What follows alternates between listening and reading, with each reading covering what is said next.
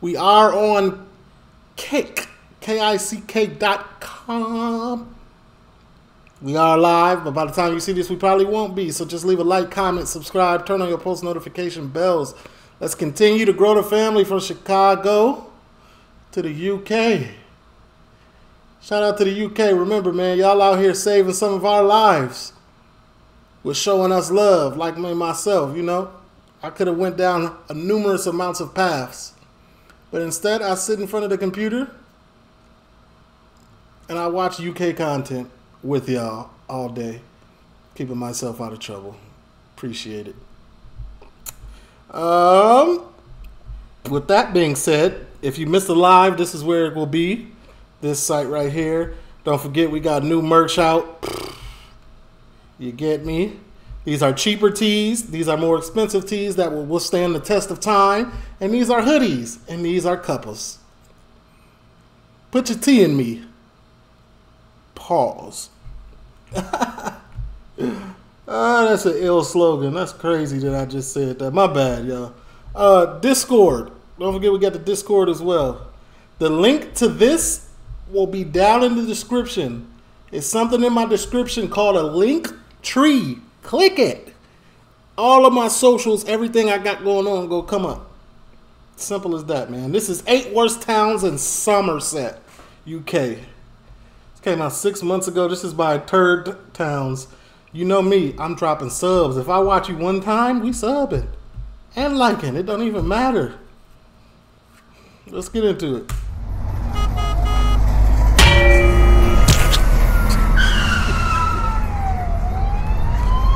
The disrespect.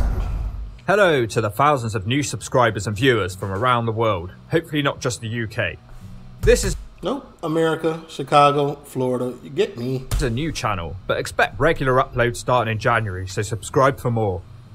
I'm here to guide you on the parts of the UK that aren't really talked about. London, Shundon. Cambridge, Shamebridge. Bath, you're having a laugh. Never heard of that. Just 16% of England's population lives in London, so to see the rest, you've got to leave. With the crazy house prices and holiday prices going on in the UK right now, I want to show you that you can still nab a bargain, but you may want to avoid the places on this list. And if you live in or grew up in any of the places on the list today, let us know your experiences of living there. Let's first of all take a look at the worst places to live in my home county, where I grew up in Somerset, which is an area known as the West Country. This is a collection of counties in the west of England. To many of you, this is just a green blur that you speed past on the M5 motorway to Devon and Cornwall. It has a reputation of being nothing but farms. Somerset has some beauty, but it tends to be overlooked because it doesn't have the golden beaches of Dorset, Devon or Cornwall. But it is an excellent gateway to those places, and life tends to be a bit slower here. So if you're on the move, nice little pier, nice little Ferris wheel, or just interested on where to avoid on holiday, stick around because each of my... So if you're on the move or just interested on where to avoid on holiday... Oh, it's moving backwards. That's a horse going back. Okay. Stick around because each of my picks on this list is here for a bad reason. Let's get into it. The 8 crap towns of Somerset. Number 8, Chard. Win a trip for 2 to Miami Beach, including air, hotel, VIP ticket. People really be looking at Miami like, oh, this is a great place to come. It's alright. You know what I'm saying? It's okay. It's a really weird place. It's pretty small with a population of just 13,000. It's also pretty isolated. It's barely even Somerset. It's only about 3 miles from the Devon border. On the surface of it, Chard looks to be a pretty nice place. Both times I visited, the weather was sunny, and when the sun shines, things don't feel as bad. The high street has some nice old buildings. It's also got a reservoir, and it's not far from the south coast and places like Lyme Regis. Damn, a reservoir, that's... But like a prepubescent spot, you just have to dig a bit deeper for your pus to come flying out. Chard is a place which has high crime rates, which is pretty insane for the size of the place, with a crime rate of 77 in 1,000. This is 22% higher than normal rates. That's because nobody is nothing to do. You gotta be bad to entertain yourself. I don't know what it is. Violence and sexual offences are the most common in Chard. It's the second worst for crime for its size in Somerset. Chard apparently used to be much rougher. I'm not going to go too hard on old Chard because it isn't a nice area, and there is potentially going to be a new train station that'll help it feel a bit less isolated. Oh snap, a train station. House prices are cheap at only an average of 226,000, But the statistics don't lie, and Chard has more crime than most places its size. It does look okay on a sunny day though. Number 7, Glastonbury. Yes, there is a town called Glastonbury, which, believe it or not, the world's famous festival is named after. Because, you guessed it, it's in some fields several miles away. The festival's actually closer to the town of Shepton Mallet, so that's a failure right there. Glastonbury has made the list today, not because it's particularly bad, and no offence to anyone who lives there, but I'm not sure it's everybody's cup of tea. This small town on the Somerset levels has a population of 9,000. No offense, I could never live in these small towns. I'm not a small town person. I cannot do it. I'd be so bored. I can't, like, no. From the distance, it has a great look as it's built partially on a hill and has the world's famous Glastonbury Tor behind it from many angles. I recently looked at buying a house here because I quite like the place, but I was shocked by my research. Glastonbury tops the latest crime figures for small towns in Somerset of a whopping 102 crimes per 1,000 residents last year. Most crimes were either antisocial or violence. The main population census is 97.8% white, and you'll find that's a pretty similar sort of figure to most of the towns on this list. Is she just throwing up? Most crimes were either antisocial or violence. The main population census That's hilarious. She's definitely van living too. is 97.8% white, and you'll find that's a pretty similar sort of figure to most of the towns on this list. Yeah, I couldn't. If you're looking to get a job in Glastonbury, think again. Glastonbury has terrible unemployment rates at close to 10%. How much of that has been caused by the pandemic, we'll have to see. This is primarily a place which relies on tourism, and without it, throughout the pandemic, the people suffered. Oh yeah, and there's no train line, so you can feel a bit isolated here. Along with this, the house prices averaged at $259,000 last year, which, whilst not terrible, there are a lot cheaper places on this list. Yeah, that's it. You would expect to pay a bit less for the most violent small town in Somerset. The main area to avoid is the Brenton Hill area, which reported the most crimes last year. The main reason for Glastonbury's inclusion on this list is the eccentricness of the place. Most of the town's residents look like they've been left over from the last Glastonbury festival. Aging rockers line the pretty main street from top to bottom, just kind of sitting down waiting for the next festival to take place. It doesn't bother me, but I know some people may not quite vibe with this. They are absolutely everywhere, and the shops cater to them. They're certainly on the quirky side.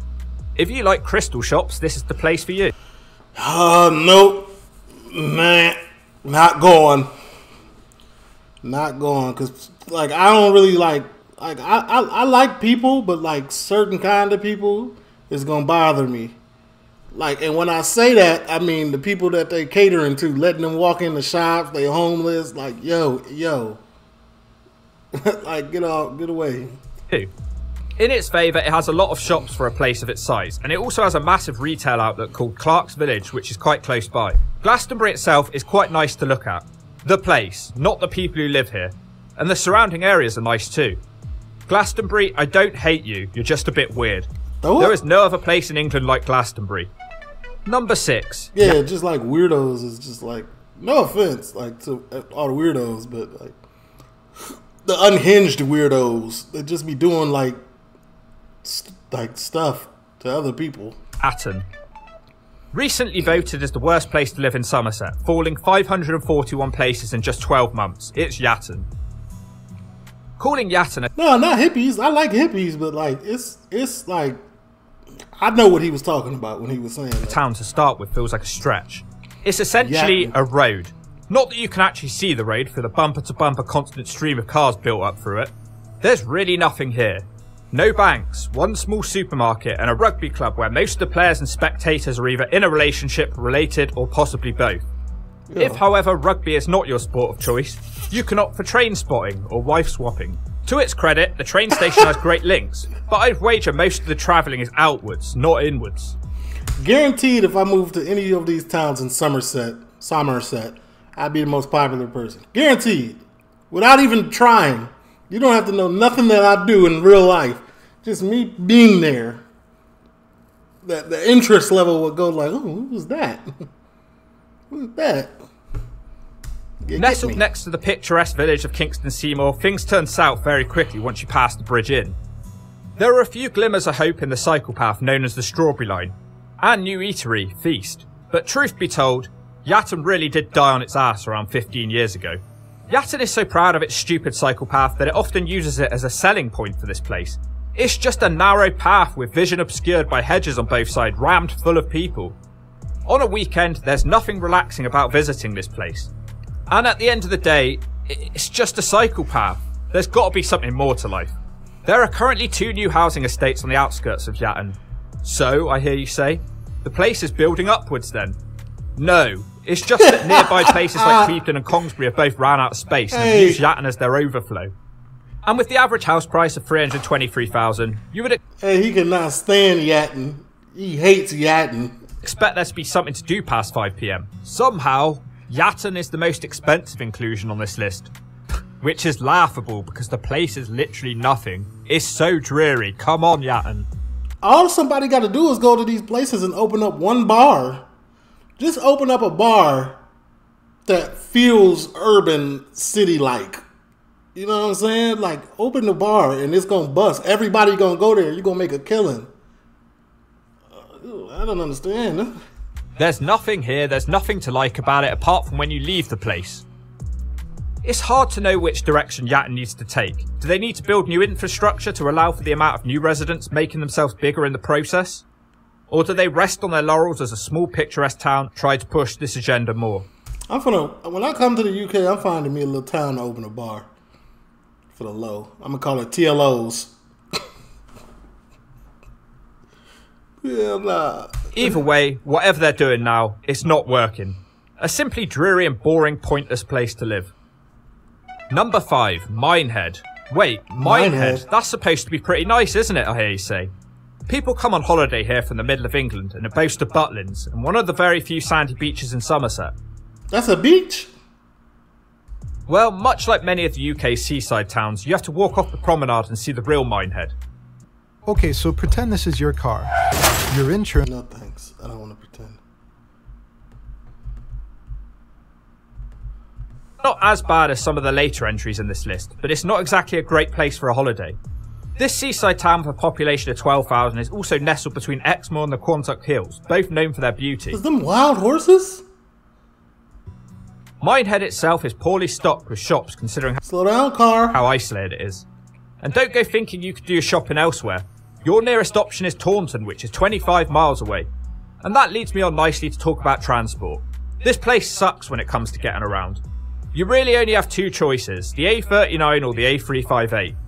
And they're both windy, small, and in the summer you've got no chance.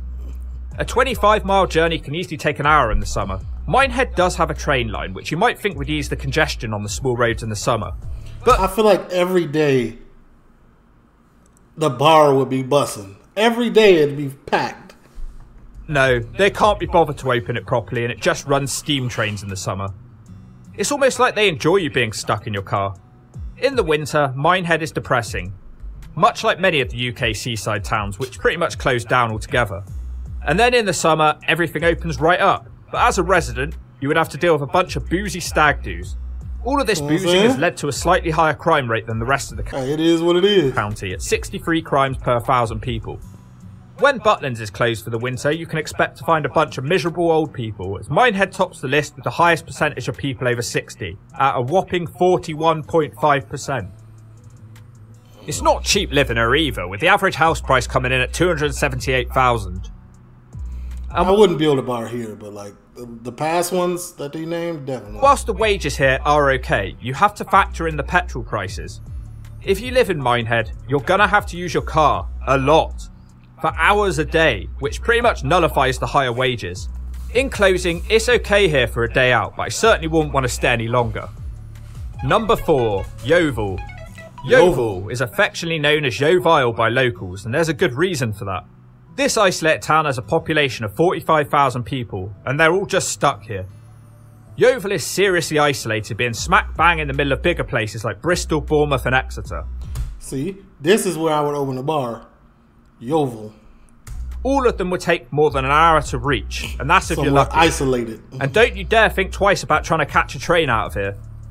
On the way to Bristol, the train will be stopping at fields and bowls clubs, as it seems anywhere with more than 3 houses must have a train station for some reason. And if you miss the train, you're screwed. It's a 3-hour wait for the next one. Dang. The town itself is nothing. There are definitely uglier places on this list, but Yeovil is incredibly bland. The people of Yeovil aren't exactly respected. It wouldn't surprise me if the term chav originated here. And to go along with that, it has a crime rate of 118 crimes per 1,000 people, almost 50% higher than the Somerset average. Hey, Yeovil. But you can't blame them too much, there's just nothing to do here. And because you're committed to living in the middle of nowhere, house prices are good, averaging at 225,000, which is 34% lower than the Somerset average. No, that's not bad. Yeovil used to have a football team in the Football League, the only one in Somerset, but even they were relegated out of the league now. They also have a 24-hour McDonald's. Sorry, I'm clutching at straws here, Yeovil. Number 3, Taunton. Number 3 on this list is Taunton. Now, the fact that Somerset Council... Imagine being a 24-hour McDonald's is a selling point for your town. Now, granted, 24-hour McDonald's are clutch, but like that's what I'm moving to the town for? Like, actually based here is likely the only reason that the town centre isn't completely horrible, and that there are good shops and great transport links. But even the powers that be can't stop it from officially being the most violent town in Somerset, with 93 crimes per 1,000. The powers that be can't stop it from officially being the most violent town in Somerset. TK Maxx? I thought that was TJ Maxx. We got TJ Maxx's here. Or in Chicago we did. With 93 crimes per 1,000 people, 37% above the southwest average. The highest type of crime is vehicle crime, and that's likely because everyone is in a Shaun of the Dead-like scramble to get away from the place, and this probably accounts for the awful traffic in and around the area too. If a town's saving grace is its service station, you know you're pissing in the wind. And you may as well be, as this is the middle of nowhere. Taunton just has so much potential to be lovely, and it lets itself down at every step. The town centre of small homely businesses could be fantastic if it wasn't for all the boarded up shops and the overweight men hanging out of the bookies. The parks and walks like Vivery and Lingford could offer a nice relaxing walk if it wasn't for the increased chance of coming across one of the people involved in the excessive amount of drug use in Taunton. Recently in the news, a London-based drug dealer was caught smuggling 5 kilograms of cocaine and heroin into the area. Now the place may need a bit of livening up, but not like that. Once considered quite an affluent and posh area, it's like a little bit of livening up, but not like that. Not 5 keys worth of livening up, huh? Like Taunton of recent years can't quite decide what it wants to be. Half the population still cling on to the middle class reputation, whilst the other half have overly embraced their decline and they've taken it to plummeting to new lows. Even a store called Bargain Buys closed down in 2021. When that happens, it really is time to re-evaluate your lives. Good things come to those who work. He genuinely hates this Somerset place. It's okay because he's from there, so he can, I guess. Bridgewater. Just avoid this place like the plague, because if you visit here, you may catch something. Bridgewater has tried hard to push an agenda of change and improvement, but stacking up some new cardboard townhouses on the outskirts of this dump doesn't do much for improving this town's image. Bridgewater has always had a negative reputation. It mostly just smelt bad, and I mean really bad. The town was dominated by the smells from a local cellophane factory, which luckily closed its doors in 2005. Talking of closing, there used to be a water park called Bridgewater Splash, which was the only reason anyone from outside of Bridgewater ever visited, but that was also closed because that would be too much fun. This town of 41,276 people is squashed next to the M5 motorway, and I expect most of you have sped past here in an effort to get away as fast as possible. The town is filled with filthy looking terraced houses, brown factories and even browner rivers. The town do look brown as hell. Centre is the most looks depressing place you could ever visit. It's trees and even browner rivers. The town centre is the most depressing place you could ever visit. It's the worst on this list. Most of the shops are closed down and groups of young men hang around the centre doing nothing. When we visited here to take some drone shots, a group of people approached us saying they love drones because it's what they used in prison. The people of Bridgewater are an interesting bunch. I've only ever seen people like this in one other place, and we're going to get on to that. The people here don't have a lot to do, so naturally crime rates are pretty high for Somerset, coming in at 124 crimes per 1,000 people, with most crimes being antisocial or violence. It's the most violent medium-sized town in Somerset. Bridgewater is also the youngest place on today's list, with only 22% of the town being over 60. And there's a good reason for that. One of the only positive for Bridgewater is that the houses are cheap. The average house here is only 210,000, so I guess you could buy somewhere pretty nice on the outskirts and never venture into the town centre. Just jump straight onto the M5 and escape. An alternative escape plan is to catch a train with good regular services between Bristol and Taunton. This is one of those places that the young people from Somerset are forced to live in due to the cheapness of it, but every single one of them can't wait to leave. Also, be prepared for everybody to spell the name wrong. The bridge part doesn't have an E in it. Bridgewater might not be number one on this list, but it is the most depressing place on this list. Number 1, Weston-super-Mare. I was torn between Weston and Bridgewater for the worst place in Somerset. That was until one massive fact came up which could not be ignored. Weston is very similar to Bridgewater in many respects. The town centre is depressing. Got a 3-part name, is crazy. Fish and chips though. The choice of shops is poor and the people hanging around the town centre all look like they've seen better days. Differing to Bridgewater though, Weston has the highest ethnic diversity in Somerset, with around 95% of the population being white. It's still not a lot, but it's a fact we needed to include, because people apparently care about that sort of thing.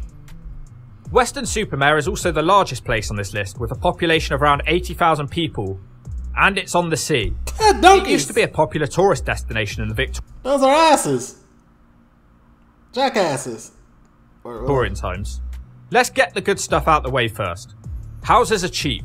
If you're young and looking in the North Somerset area, Weston is likely to be the only place you can afford, with the average house price $250,000. It's not the cheapest I can't afford none of this. on this list, but the closer you get to the city of Bristol, the more it goes up. And Weston isn't too far from Bristol.